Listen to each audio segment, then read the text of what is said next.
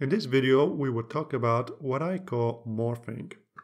Another apt name would be Shapetweens, because it's calculating in between frames, but it's not in betweening based on some transformation like position or the size. It's in betweening based on two different shapes.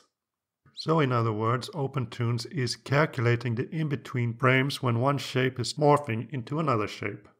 Be careful though, this only works on Vectortoonz levels. We start by creating a Vectortoonz level with two frames. On the one we draw a diamond and on the other we draw a heart.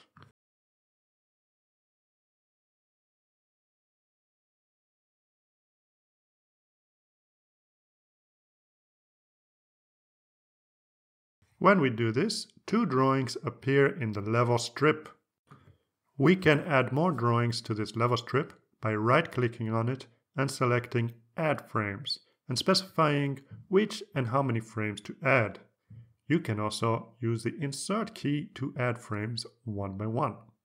Once we've added a bunch of empty drawings, we select the first drawing, hold down Shift, and then select the last drawing, and this will select all of them. A bunch of buttons labeled In Between should appear. Click on any one of them to calculate the in-between frames.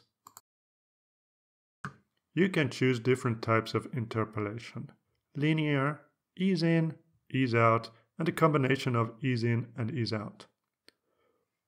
Once the empty drawings have been filled, you can export them from the level strip to the X sheet by selecting them all, right-clicking, and choosing Expose in X sheet.